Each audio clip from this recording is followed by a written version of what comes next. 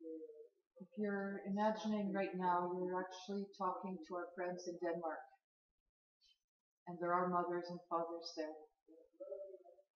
What would you say to them about our situation and their situation? Our situation is very, very difficult because I wouldn't imagine my child getting Ebola and I won't be able to touch my child. It's very, very difficult right now to accept that if your child has this virus, you won't be able to embrace the child, you won't be able to come near the child. It's difficult. I don't know what I would do if my child contact the virus. It's kind of very, very difficult situation right now to know that maybe one of your family member is has a virus and you can visit them and you can come to them, you can see them if they died. I mean, that situation is kind of very, very difficult situation right now.